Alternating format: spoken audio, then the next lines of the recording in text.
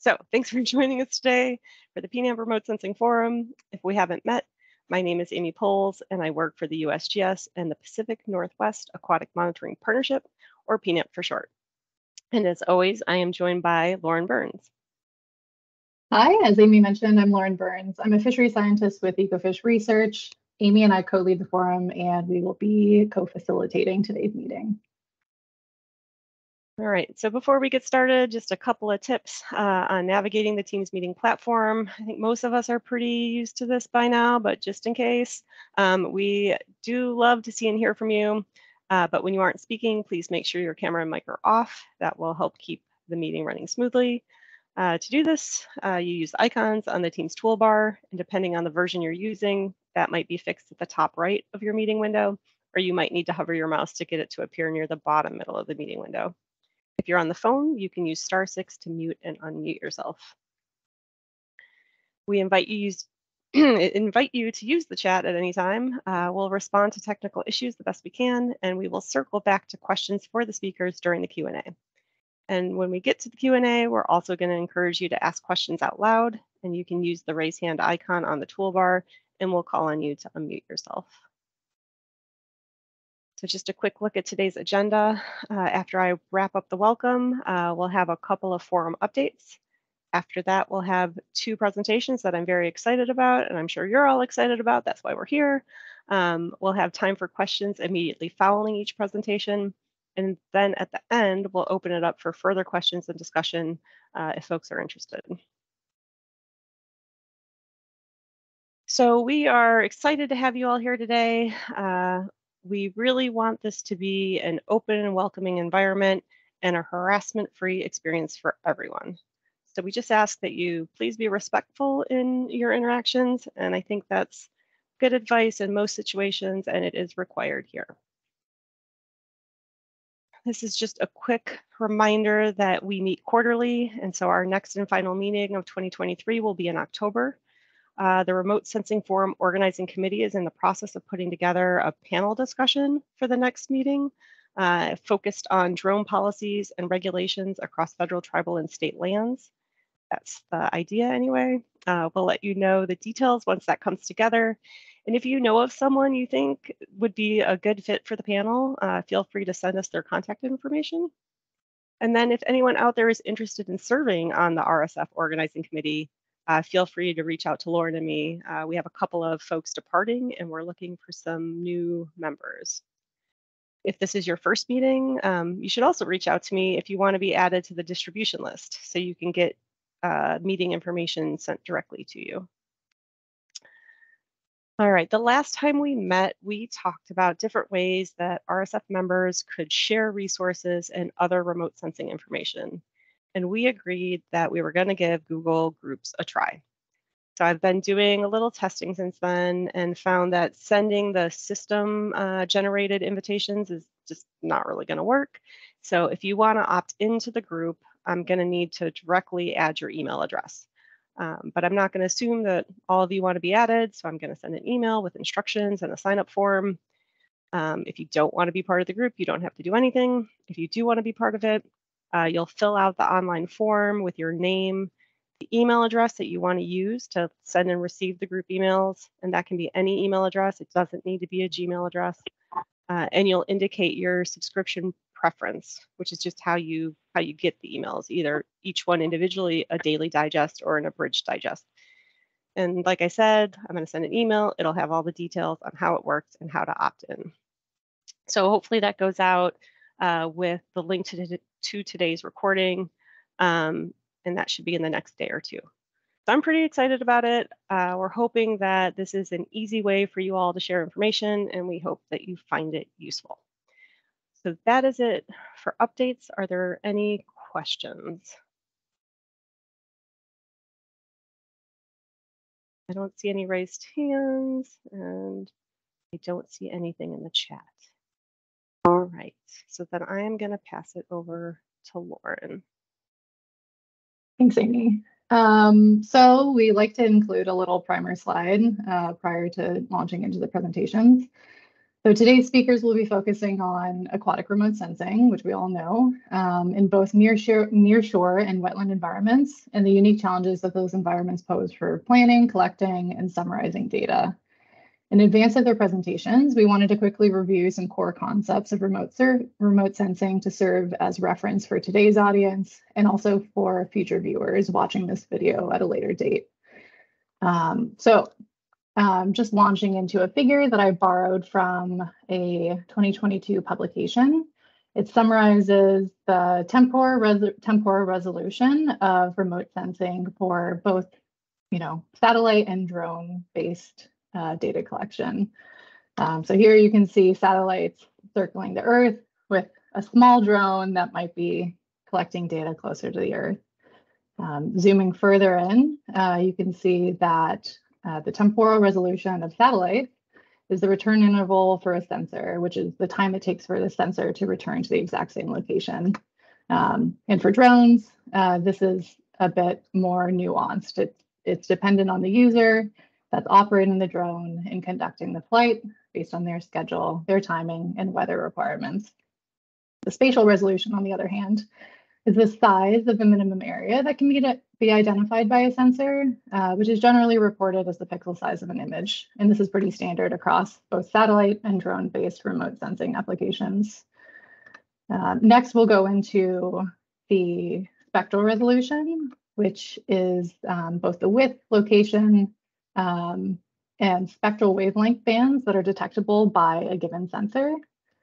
And especially in nearshore and wetland environments, this is challenging for a variety of reasons related to water clarity and things that our speakers will get into in more detail today.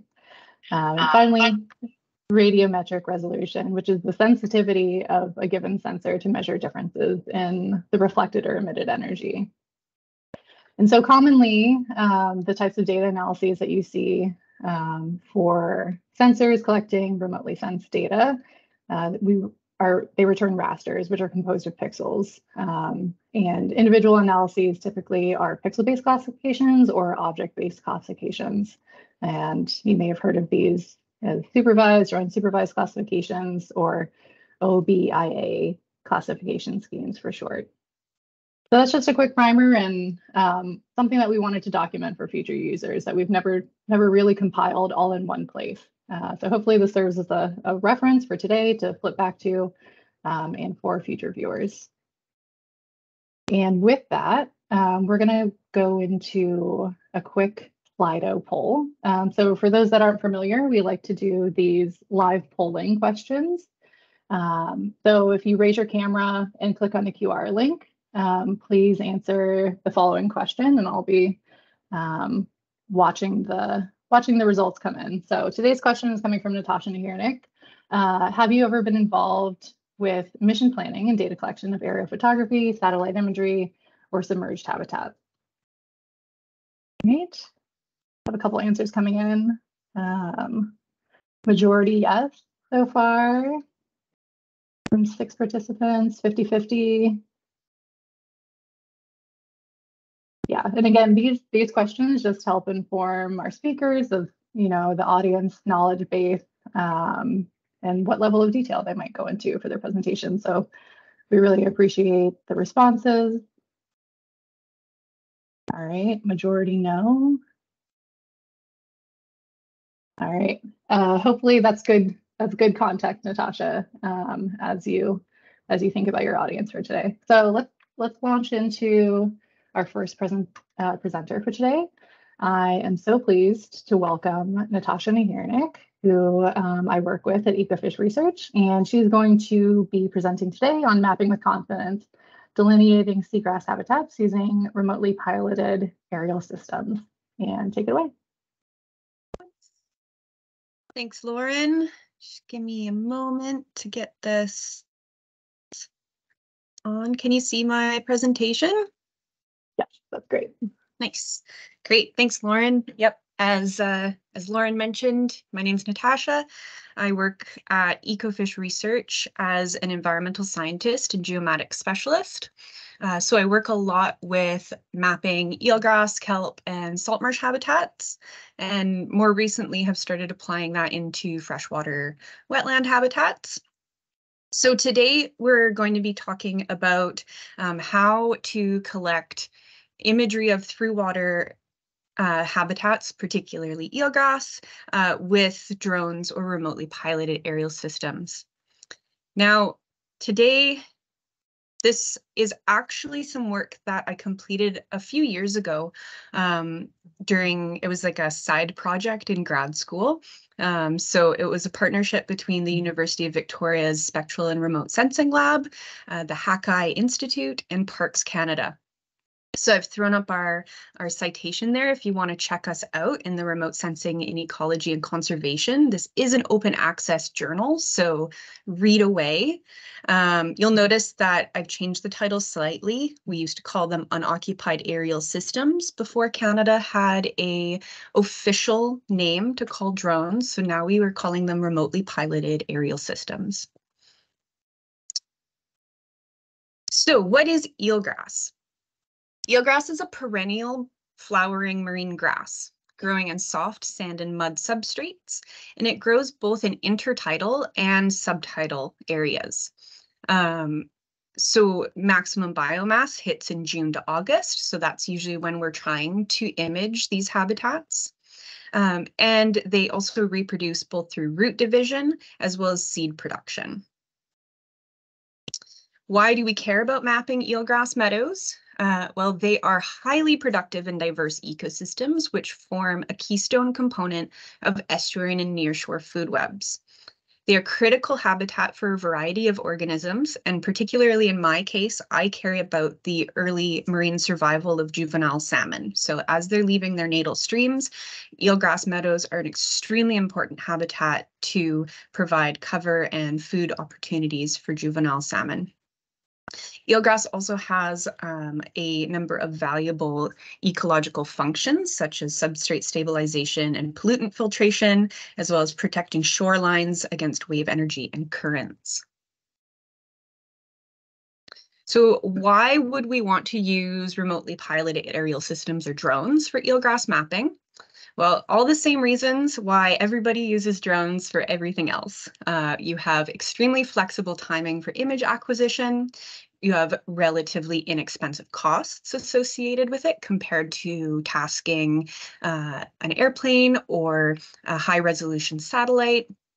And you get very, very high spatial resolution imagery, which really helps when you're trying to differentiate between eelgrass, which has, one type of texture, and algae, which will have a different type of texture, though they may be very similar in spectral properties. However, seagrass habitats, particularly in temperate regions of BC, as well as other areas of the Pacific Northwest, are subject to a variety of factors that influence the quality of the imagery for mapping. And these could be the dynamic interplay of tides and cloud cover and ever-changing water column turbidity. You also have very complex ecosystems where these seagrass habitats are going to range in density and the patchiness of those meadows, as well as the depth profile. So you could have eelgrass in the intertidal zone growing down into the subtidal. You can have different substrate types, and you can have the presence of other submerged aquatic vegetation that is not eelgrass, thereby confusing your classification processes. So we're going to go through a few thought-provoking images just to show you the differences between a few different parameters before we actually launch into the methods of the work itself.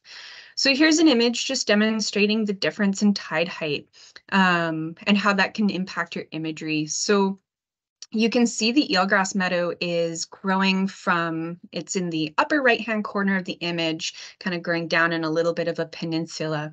And on the left-hand side, you have a 2.2 meter tide, and on the right, you have a 1.2 meter tide. And it makes a pretty big difference in terms of the contrast between your background sediments and your eelgrass. Sun angle is another big one. So if the sun is too high in the sky, you'll start getting sun glint, as opposed to the image on the right with a lower sun angle and no sun glint. Cloud cover is a big one here in BC and other temperate regions. Cloud cover is a way of life. So on the left, you can see that cloud cover is going to create some pretty intense and inconsistent cloud reflectance across your imagery. And turbidity. So this image was taken, these images were taken at the same location, but 2 days later, one during an algae bloom and 2 days later, once the bloom had cleared. And you can see on the left, you are unable to locate the eelgrass meadow. And there are a number of factors that are going to influence site specifics. So eelgrass can be described as continuous with patches, or patchy. So you can imagine that imaging a continuous meadow is going to be much easier than imaging a patchy meadow.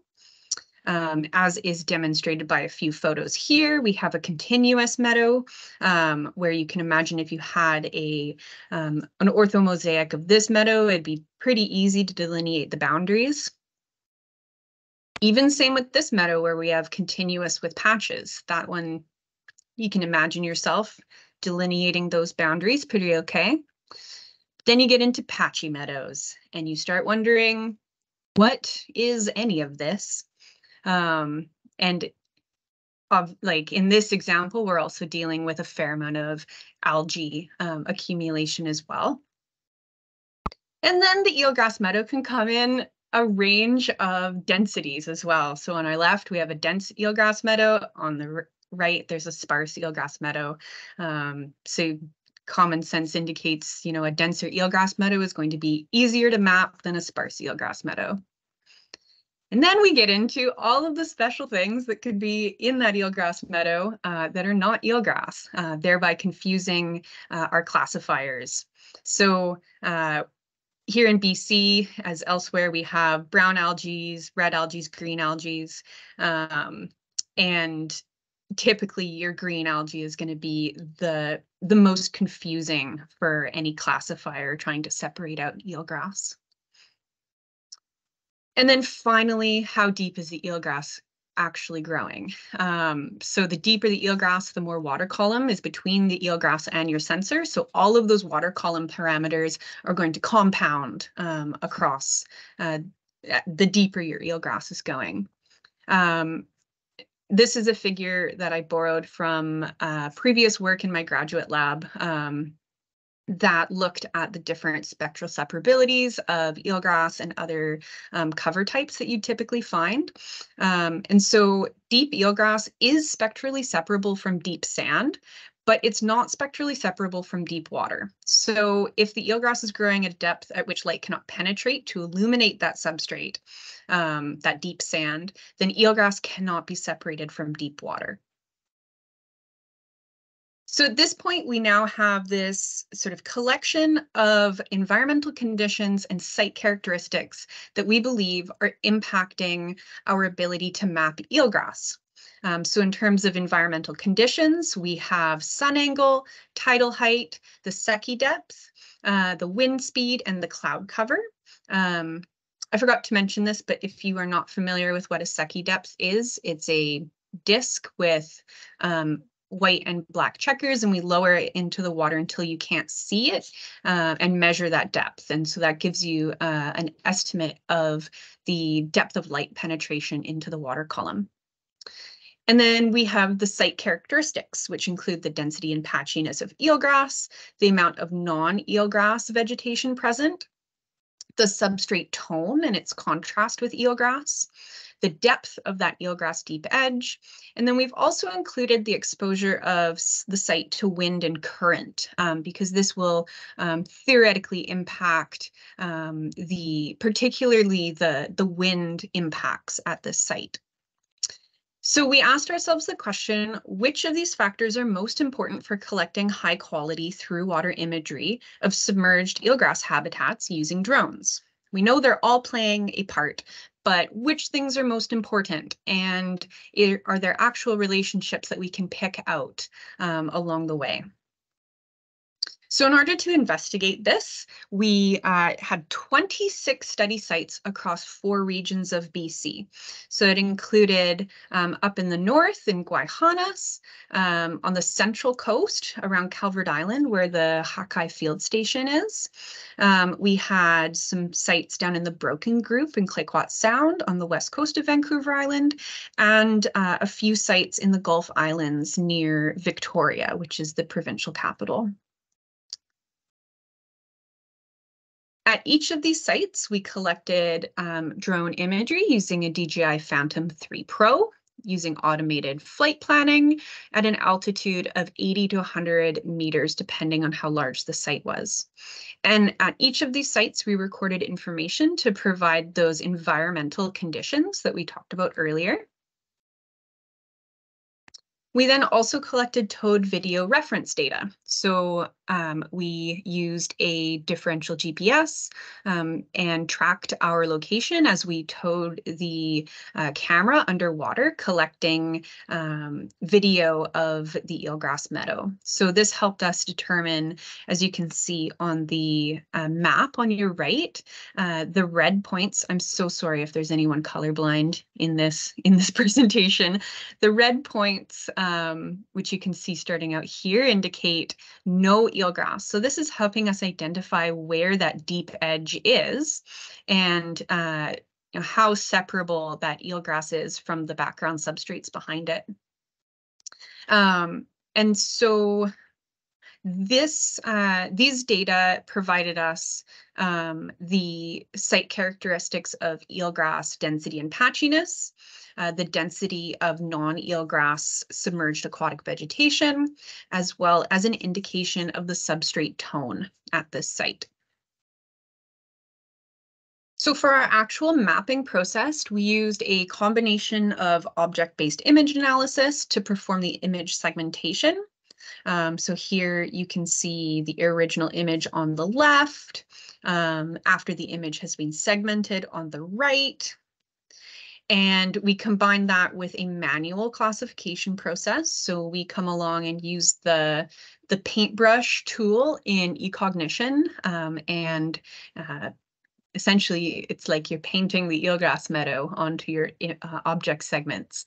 So it is essentially a manual visual photo interpretation, but you're allowing the object-based segmentation to draw the lines for you.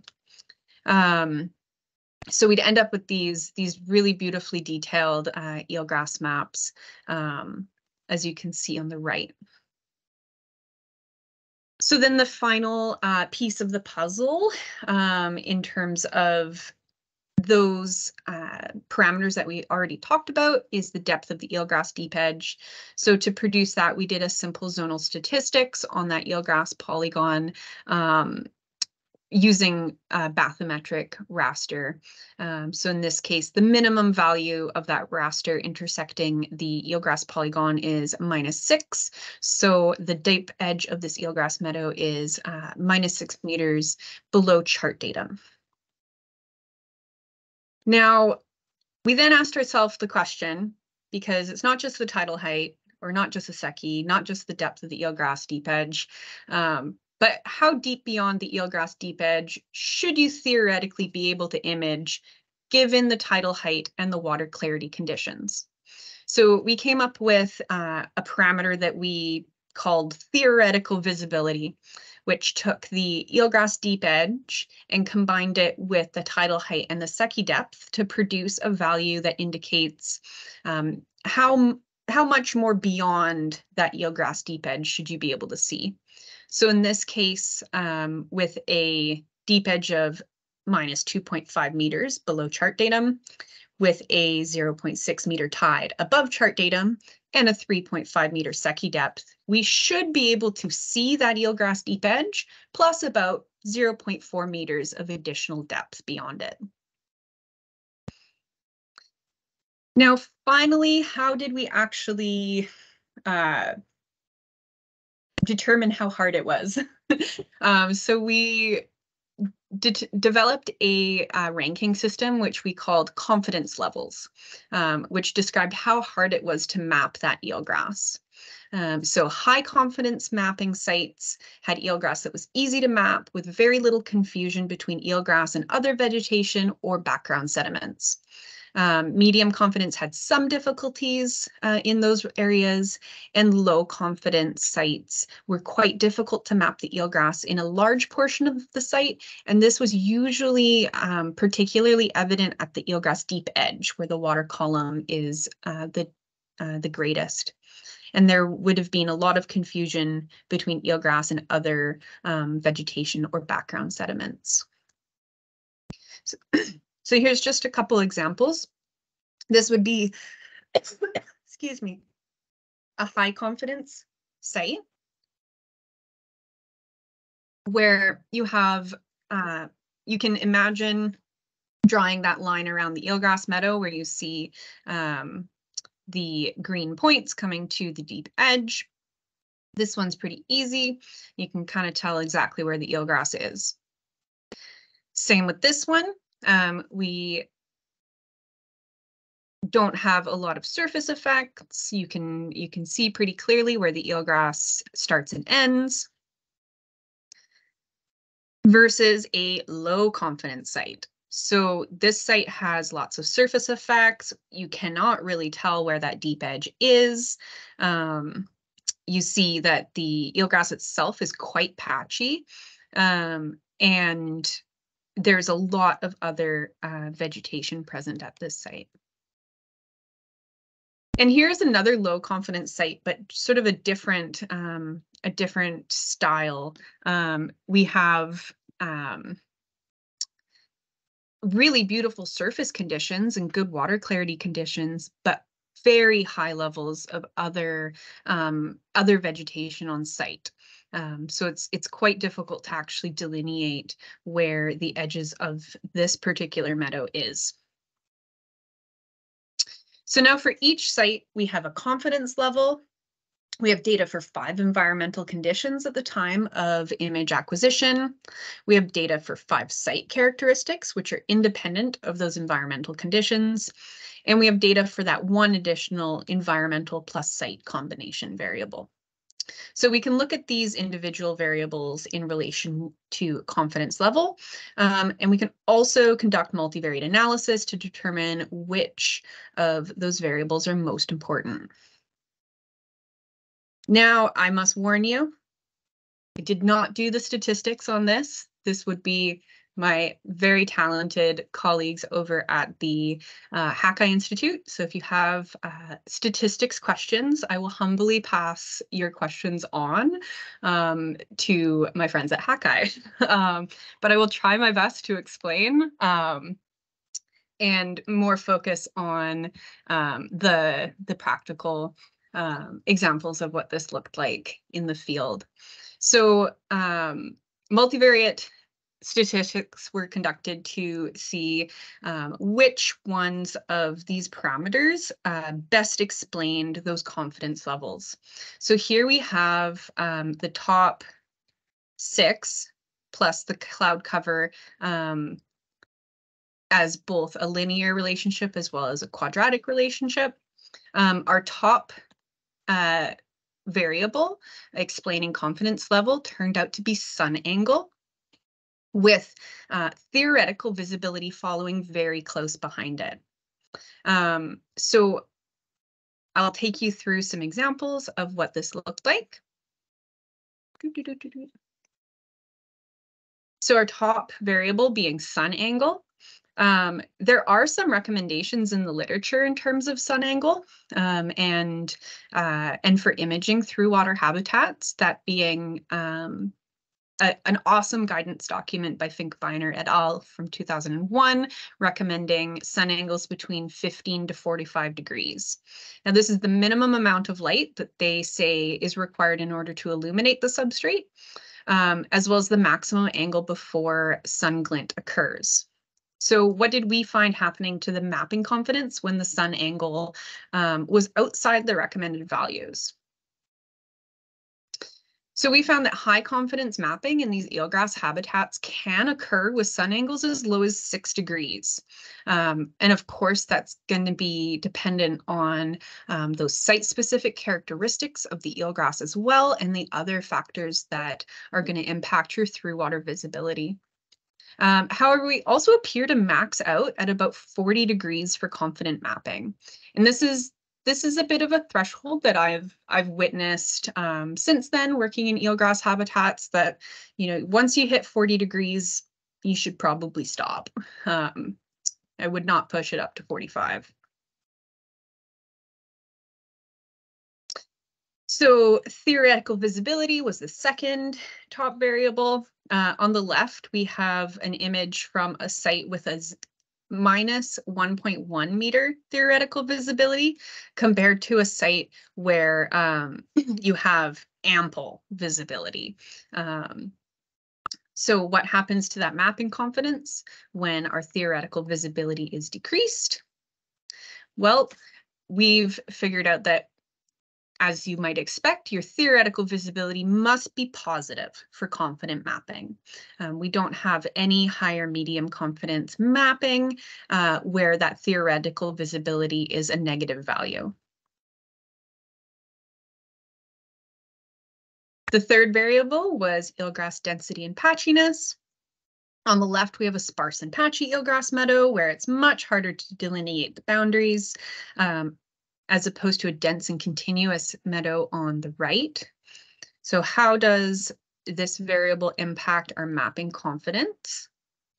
Well, you can see that our high confidence sites don't have any sparse patchy eelgrass sites. None of the sparse patchy eelgrass sites were highly confidently mapped. And then as the medium and low confidence sites, you get increasing patchy and sparse sites. Wind speed was the fourth variable. You can see a site with wind ripples on the left and a site without wind ripples on the right. And as you can see, the highest confidence maps had wind speeds below 8 kilometers an hour, which was also something that we tested as well. We wanted to figure out what was the threshold for wind ripple production, and it did turn out to be at about 8 kilometers. So once you do get wind ripples, your mapping confidence does start to drop off. And then cloud cover. So here we have 3 examples. We have a less than 10% cloud cover, a 50%, and 100%. So it turns out that that quadratic model fit better than the linear model. So your best conditions are going to be either very little cloud cover or total cloud cover. And that's going to provide you at least consistent cloud reflection and surface effects, which can be easier to enhance as opposed to these patchy situations where if you try to enhance that, you're going to get inconsistent enhancement across the image.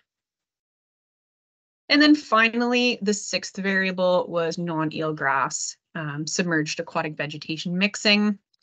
And similarly, though not as pronounced, we do have a higher proportion of only eelgrass and some non-eelgrass vegetation in those high and medium mapping confidence sites, and a smaller proportion of only eelgrass in that low confidence sites. Here are just a few little comparisons to take a look at: optimal conditions versus poor conditions. So that first one is a good sun angle versus bad sun angle. The second row is good visibility versus poor theoretical visibility. That top left is looking at a site that just has eelgrass versus a site that has lots of other vegetation. You can see that contrast between what's inside the polygon and outside the polygon is much less contrast in the high vegetation example. Below it, we have cloud cover. So on our left, we have 100% cloud cover. It's actually quite easy to enhance that and see the eelgrass fairly clearly. And on the right, we have that 50% cloud cover where you get that striping of cloud reflectance across the imagery. And finally, you have an example of wind speed with one on the left with a nice glass-like surface, and on the right where that deeper eelgrass becomes quite hard to pick out. So in conclusion, we determined the most important variables for getting really good through-water imagery of eelgrass habitats are sun angle and theoretical visibility. If the sun is greater than 40 degrees in altitude, you will not get good through-water imagery, even if all the other factors are suitable. If the tide is too high for the water clarity conditions and depth of the eelgrass, you will not be able to detect the deep edge. There are also a few other moderately important factors, including the eelgrass patchiness and density, the wind speed, the cloud cover, and the non-eelgrass submerged aquatic vegetation density. And finally, the environmental conditions do appear to be more important than the site-specific characteristics for confident eelgrass mapping. And that is typically because if you have good environmental conditions in which you can see through the water column and with good illumination of those background substrates, you can still produce fairly confident eelgrass mapping, even if it's fairly patchy with lots of other submerged aquatic vegetation present. So thank you so much for having me, and that is all I have for you today, and it was a joy to talk to a bunch of other sun angle nerds today. Thank you very much. Thank you so much, Natasha. I hope you all will join me in a virtual applause for Natasha on Teams. And I'm going to open up the floor for 1 to 2 questions. It was really great to have you here to present. We haven't yet had a presenter that spoke about some of the challenges in tidally influenced systems. So this is an added benefit to the group. So thank you again. I will look for questions. Anybody have their hand up or a question in the chat? Alrighty, let's see. Okay. Flynn, if you want to take the floor and ask your question or drop it in the chat. Yeah, hi.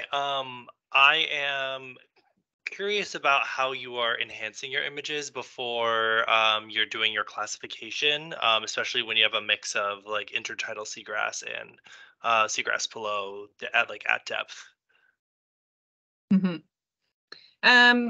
There is no one way to go about the enhancements, because pretty much every combination of water quality or water column parameters is going to make a special case.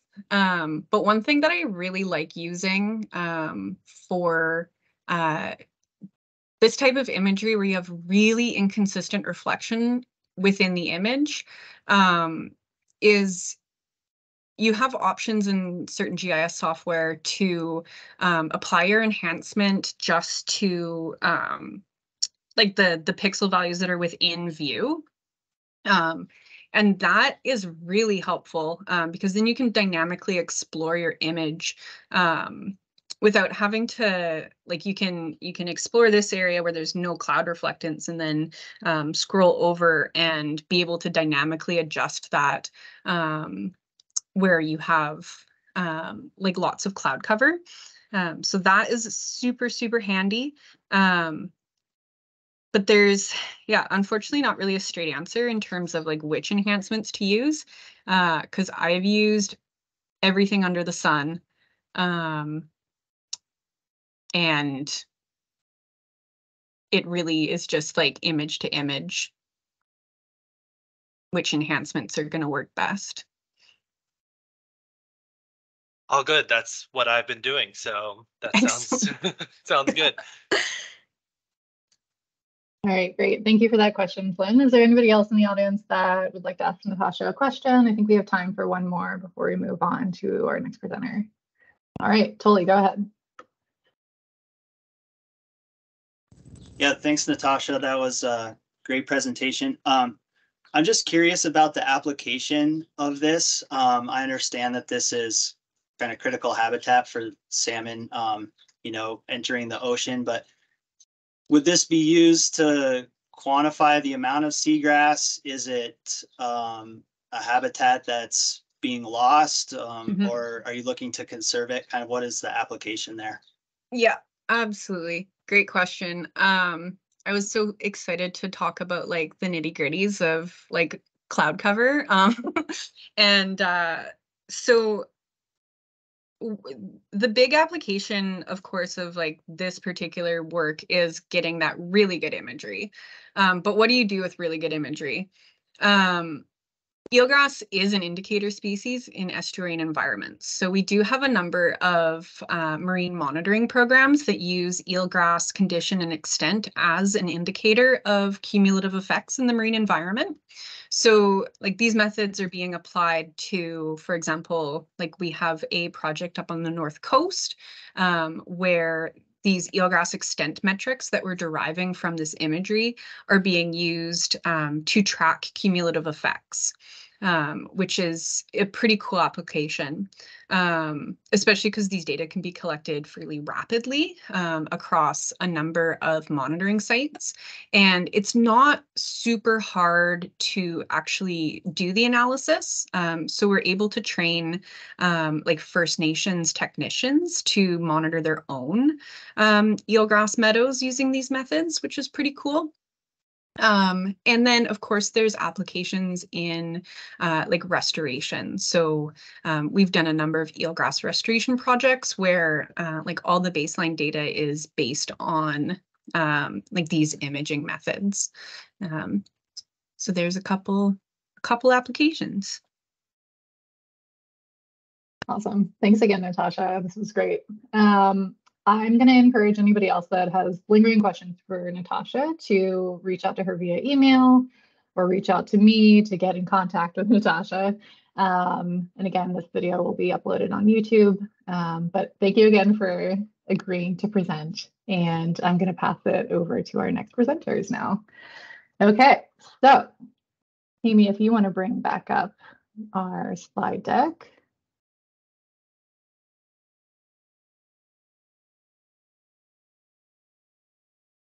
Okay, so our second group of presenters today are Tara Blackman and Tulley Mackey from Mount Hood Environmental, and they're going to be co-presenting today about Oregon spotted frog habitat suitability monitoring in Central Oregon watersheds. And with that, I'll pass it over to Tara.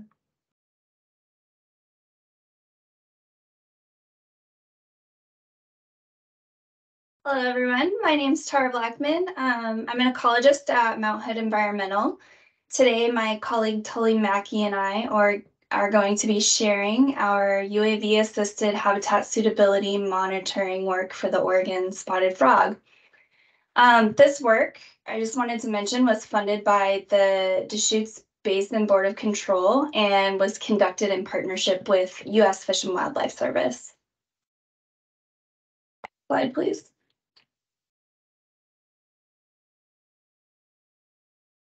So I'd like to start just by giving a little bit of background and context about the Oregon spotted frog and their habitats. This is a highly aquatic frog. They have extensive webbing on their feet and they remain near water throughout their entire lives. Their historical range was from southwest British Columbia to northeast California. They've since been extirpated from most of this historical range, and primarily this is due to the loss of about 70% of their habitat. And the majority of the extant populations are concentrated in the Deschutes Basin in Oregon. You can see on this map on the right, the little black triangles represent those extant populations. And in 2014, the Oregon spotted frog was federally listed as threatened throughout its range, and it's been on the sensitive critical list in Oregon since 1996, and it's also listed as endangered in Canada. Next slide. So the spotted frog has really specific habitat needs throughout their life cycle. For breeding, they need pools or backwater shallows. Often these are seasonally inundated. These have low or no flow. They have native emergent vegetation, and often it's matted down from the previous season, like this picture you see on the right. And they have really high site fidelity. And this last point is really important because spotted frogs come back to the same locations year after year and potentially for generations. So restoring this habitat, improving the corridors between habitat, and opening up new habitat is part of the goal for managers. Tadpoles are typically in areas that are connected to those breeding sites. They don't go too far. These are moderately vegetated. They're still in the water as that emergent vegetation starts to grow in, and they might have pedestrian shrubs or forested habitat like this picture. Next slide.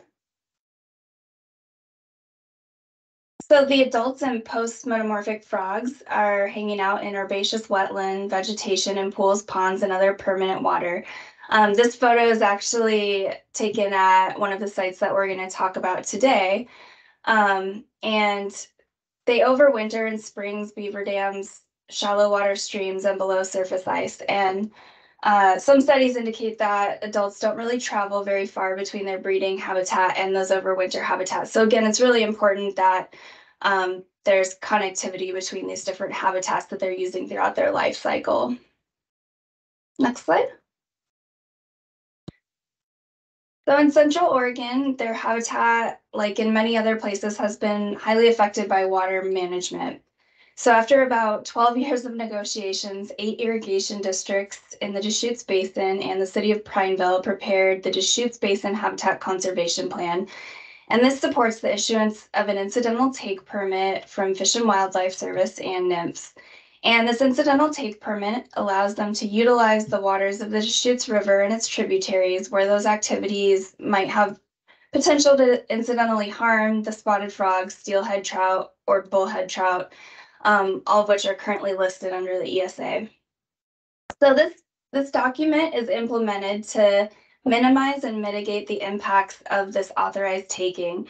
And it's part of a larger regional effort to restore and enhance aquatic habitats for the covered species in the Deschutes Basin. And part of that effort is funding biologists to conduct Oregon spotted frog habitat suitability analyses. Next slide. So what is a habitat suitability analysis? Well, according to the HCP, this may include, but is not limited to, determining surface water elevations relative to floodplains, monitoring vegetation, including the presence of invasive reed canary grass, monitoring bullfrogs, and conducting drone flights. So this language is pretty vague. A lot of our challenge was defining monitoring parameters that are going to have utility for habitat enhancement. So this map on the right shows the site that was eventually selected for our analysis. This is a large parcel of land owned by the BLM. It's in the Little Deschutes Basin, and it's in an area with an active floodplain. You can see on this image all of these old oxbows, many of which are still seasonally activated. And spotted frogs are actively using this off-channel habitat throughout the year. There's many known breeding sites, and we see adults basically year-round here. Because of these features, this site was a good candidate for restoration opportunity. And we're going to be focused on those white polygons. So our analysis had 3 major components to it that would get us some of those products that are outlined in the HCP. The first is UAV remote sensing to capture high resolution imagery. Second, vegetation surveys to map the community types and breaks in those selected habitats. And then photogrammetric processing and analysis to tie it all together. And the products that we're hoping to get that are going to assist with restoration and enhancement are mapping and delineating the vegetation community types, breaks, and relative elevations for known off-channel habitats, identifying locations and total area of reed canary grass, which is an invasive that is problematic for the frog, and generally just to document the baseline conditions. So as flows change under the Habitat Conservation Plan, we can see those changes in the corresponding changes in the vegetation. Next slide, please. So the vegetation surveys had several components, and the goal was to get a species inventory, particularly in these known high use areas. So to delineate the community types, we created polygons from both ground surveys and via aerial surveys. For the ground truthing, we used an Arrow GNSS receiver with field maps, and we classified the plant association using keys provided in the riparian and wetland vegetation of central and eastern Oregon. And so this map on the right is showing these polygons that we created using on the ground surveys. So before I let Tulley get into the nitty-gritty details of the aerial surveys, I just wanted to stress the importance of ground truthing for a couple of reasons. So as I mentioned, the frog is really particular about their habitat. So we want to know exactly what species they're utilizing. In this particular region, they're really fond of sedges, and these sedges are not easily differentiated from aerial imagery. So this photo on the right, we can easily see the standing water and aquatic vegetation in that pink polygon. And we can easily see the upland grasses above that white line, but the dense carex on either side of that yellow line are actually 2 to 3 different species. And those required looking at cell walls and counting florets, which I'm doing in that upper left photo, but there are a lot of plant associations that were easy to identify from the aerial imagery, like the shrubs in this lower left image. So with that, I'm gonna hand it over to Tulley and let him talk about the UAV details that you all came here to hear about.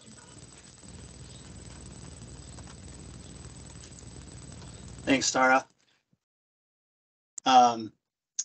Yeah, for the aerial surveys that we did of our project site, we were hoping to get digital elevation model products and high resolution orthomosaics of the survey areas. And so to do this, we used a DJI Phantom 4 Pro V2 with the standard red, green, blue sensor. We used the flight parameters of 80% front overlap and 70% side overlap.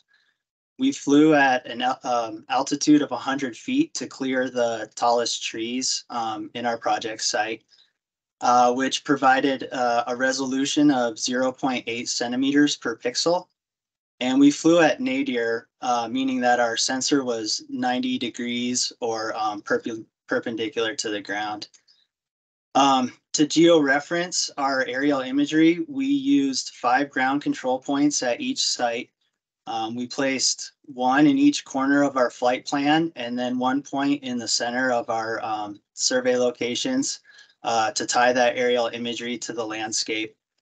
And we surveyed those in using a Trimble GNSS receiver using real-time kinematic corrections from the Oregon Real-Time GNSS network.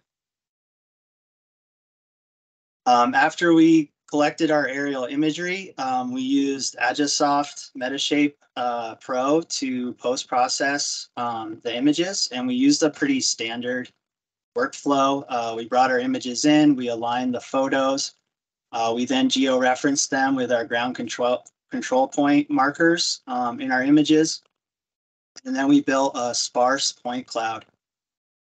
During this step, we did a couple iterations of optimization. So we removed points that had high reprojection error and high reconstruction uncertainty.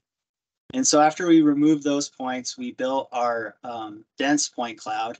And then from there, we were able to build a digital surface model, which is a type of digital elevation model that, in addition to the ground, includes vegetation like trees or any other objects like buildings or cars.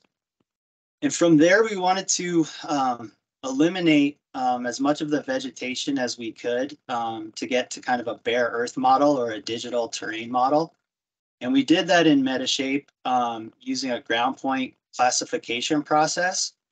And this process is a little bit of trial and error where you input some parameters to define your ground points, to define what are ground points and what are not.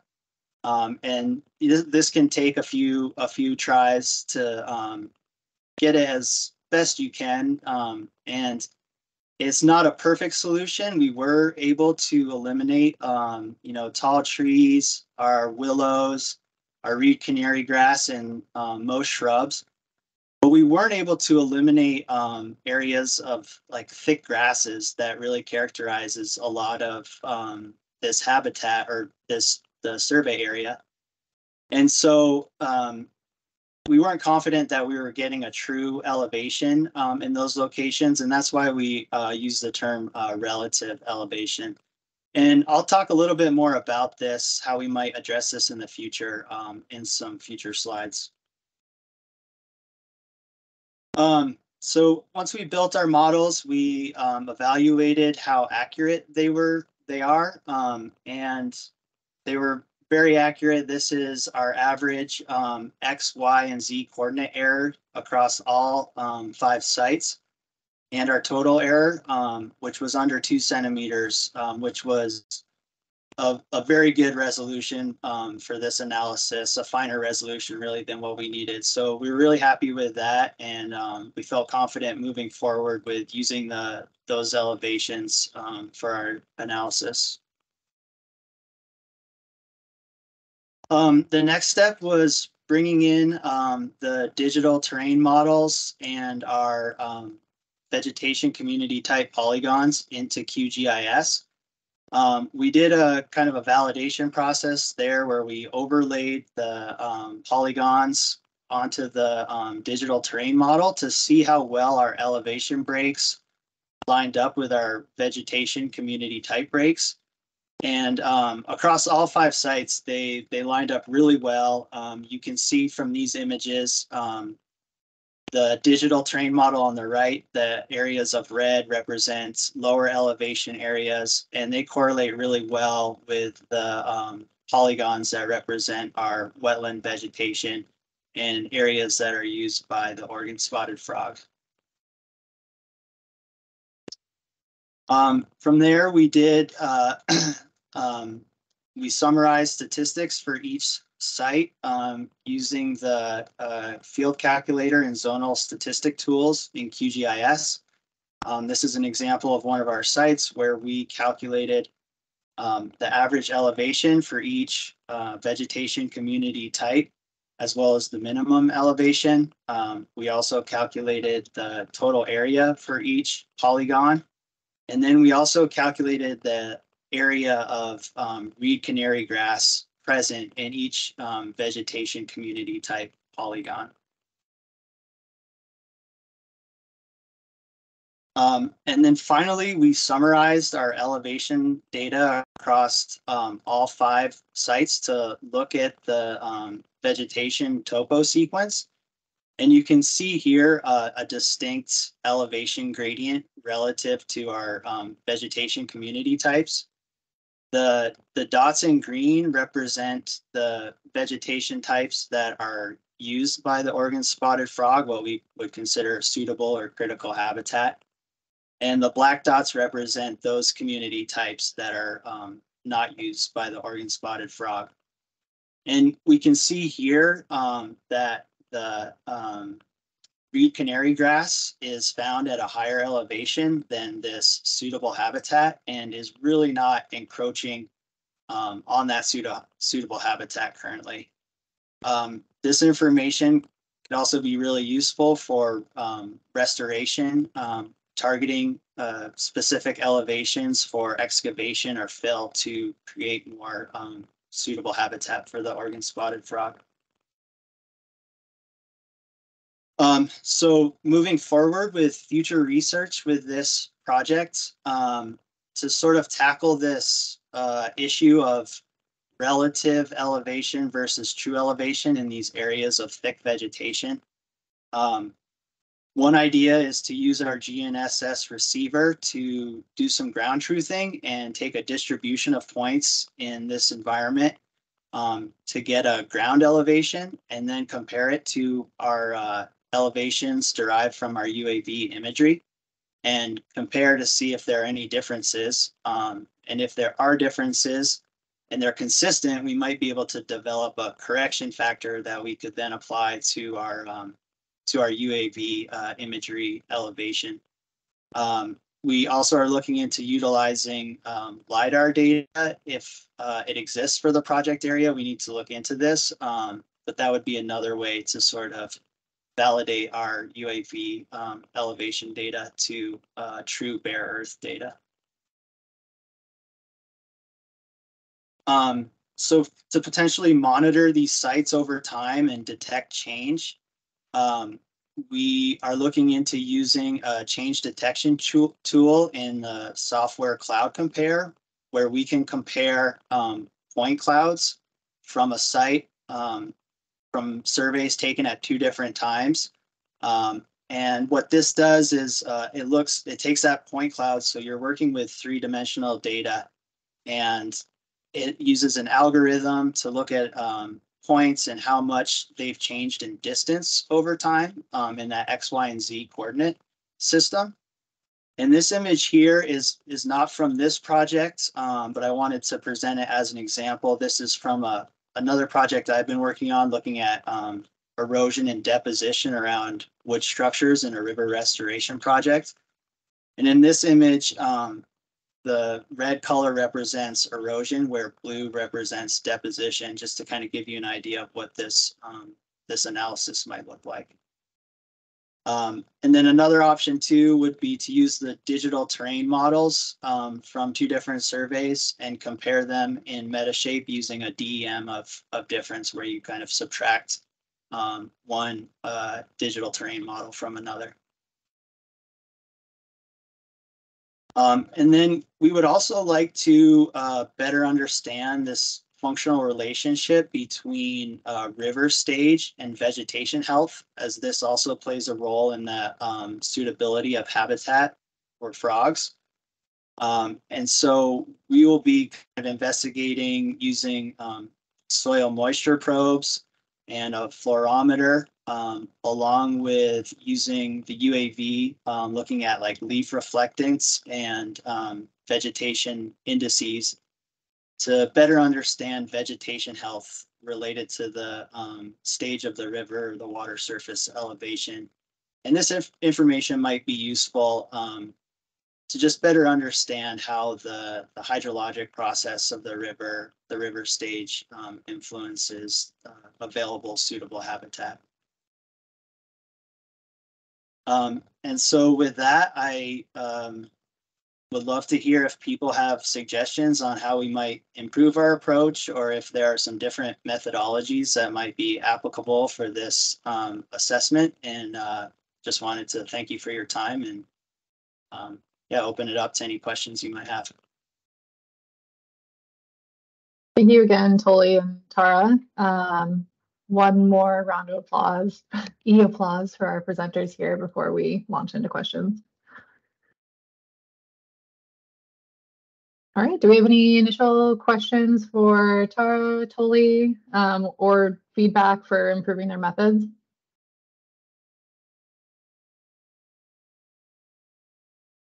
And I have a couple questions myself, so I'll launch in if nobody speaks up. Yeah, so you, okay, I'm gonna go ahead. So you kind of alluded to your additional plans down the line, and it sounds like there might be some utility in multispectral or hyperspectral sensors to further like delineate the boundaries of vegetation communities and define soil moisture properties. Can you speak a little bit more about the challenges of mapping these like wetland environments where the water table might be high and there might be water everywhere? I've only thought about this mostly from a river and stage 0 restoration perspective of where do you define the boundaries of, you know, a given extent if there's standing water or if there's moisture. And this is more so just like a wetland question. You guys could clarify that. Do you want to take that, Tara? I'm not sure about a wetland extent. I'll just say that my experience and knowledge with multispectral imagery is pretty limited. And I think there's a cost barrier there, at least for us and for our project. But we know that there's some similar work being done in the greater area that is leveraging multispectral imagery. I think Tara has a little more information on that, and I think it's producing some really good results and something that we're interested in. So with that, I'll let Tara speak to that. Thanks, Tulley. Yeah, I think one strategy that we used, because this was kind of a one-off assessment, was to evaluate it at the lowest river stage. So the standing water that was there, that we knew that was all permanent water, and so we could see the vegetation that had grown in around it. Something that I think would be more useful and we're intending to do in a future study is to revisit these sites throughout the year so that we can map the wetlands at different stages. But yeah, I think what Tulley was describing, adding some elements to our drone, particularly looking at a thermal band or leaf reflectance. Yeah, there seems to be a lot of considerations. It's like you have cost, and then you also have to think about, like, you know, the staff time and expertise for doing the analysis. And yeah, it could be an added benefit, but yeah, it'll require a lot more work to get there. Okay, any other questions from the audience that's still on the call?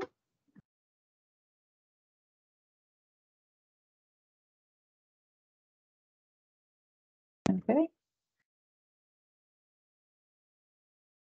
All right, well, if there are no other questions for Tulley or Tara, same thing, I'll encourage you guys to, and those that are viewing this presentation later, reach out to them for advice and feedback on their future work. And with that, I'll open up the floor to questions for either of our presenters. So if you have a question for Natasha or Tara or Tulley, feel free to drop that in the chat and I can relay it if you're feeling shy.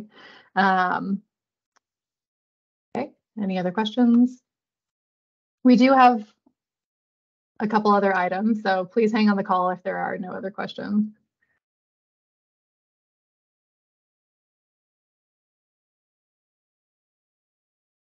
Okay, quiet group today. Maybe let's, oh, we do have one question. Great. Dawn, go ahead. Yeah, hi there. I'm curious for the spotted frog habitat. I didn't hear the very first part of it, so apologize if you mentioned this, but is the purpose to look at all of the habitat in Washington State? Sorry, you know where I'm from now. From Oregon, or for that HCP work, or is this more going to be site specific for harvest units and planning for those under the HCP? I'm just kind of wondering about the scalability of this. Yeah, our work is focused on sites that are specific to the Deschutes Basin Habitat Conservation Plan, and the sites are picked by Fish and Wildlife. So these are sites that they have particular interest and are within the area that is impacted by the water management operations. Mm-hmm. I mean, we could do it anywhere, but we have to stick to what's outlined in the HCP. Right. I didn't, that was my mistake. I know that there's a Oregon statewide adaptive management program and stuff that's just kicked up with a statewide HCP and forest practices. And so I didn't realize this is probably a separate from that. So a smaller area, which makes more sense why you're doing it with this methodology as opposed to satellites or something.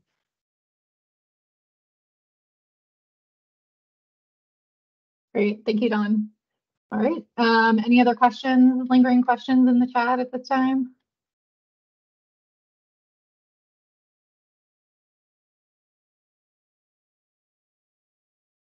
I'm not seeing any right now. So I'm going to move on to one final thing before we start closing out today's meeting. Okay, so this is just circling back to something that we've alluded to a couple of times and earlier in today's meeting. Later this week, Amy and I are going to be launching an email discussion group through Google Group. We're hoping that this group will be an easier platform for sharing remote sensing resources, upcoming events, and a place to seek advice and form connections in the broader Pacific Northwest remote sensing community. So ahead of this launch, we wanted to poll the audience today on resources that you've found useful to date. And I'm actually going to join in because I have a couple of resources that I want to share with the group that I'll also be sharing later this week when we launch. So yeah. I didn't say the question, but what are some ways that you can stay connected to the remote sensing community? And we're really looking for resources beyond just scientific literature. And you can get to the poll. Yeah, you can get to the poll through the link I threw in the chat or with the QR code, or you can go to slido.com and enter the code RSF. Thanks, Amy.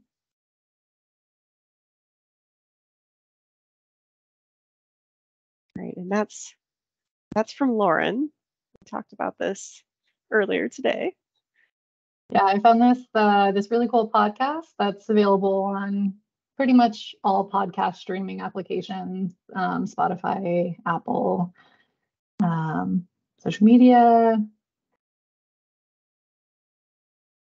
All right. PNAMP forums, nice.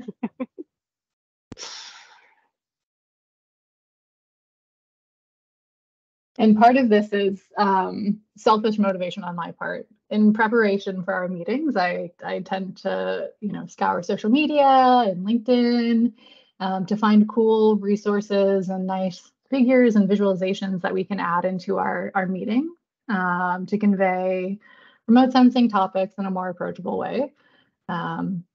So there are ever any resources that you find, I encourage you to drop those to join, first off, the Google group and share those with the community or directly with Amy and myself.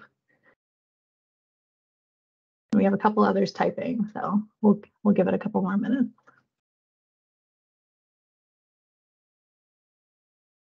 And yeah, Amy, I don't know if you want to pitch, there's a couple other PNAMP forums that you can go and investigate yourself, but outside of the remote sensing forum, there's also a data visualization forum, which has been really helpful. And, thinking about how people visualize data and is certainly relevant here to the the data viz group is a collaboration that we are engaged with the USGS Center for Data Integration, so the USGS CDI, and I'd be happy to connect you with them. Similar format, 3 to 4 webinars a year where we invite a speaker to talk about various aspects of data visualization. It's usually pretty tool agnostic, and it's more about design and good elements of design and how to tell stories and convey messages.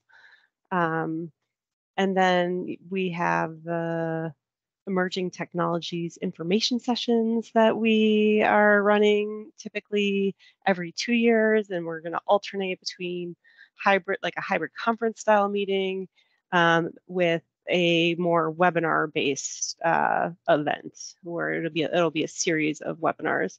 So I think we just held the in-person conference in November of 22. So we're looking at winter of 24-25 for our next ETIS webinar series. Looks like we've had some more responses to the survey come in while I've been talking. This is great. This is helpful. Yeah, thank you all. Okay, well, that was our last live polling question for this meeting. I'll just open up the floor one final time. If you have any direct questions for Tulley, Tara, or Natasha, feel free to raise your hand or drop those in the chat. And more broadly, if you have any questions or recommendations for the Remote Sensing Forum, this group here, or the broader audience, we have a couple minutes, and yeah, we can entertain those, or just end the meeting early and give you back 15 minutes.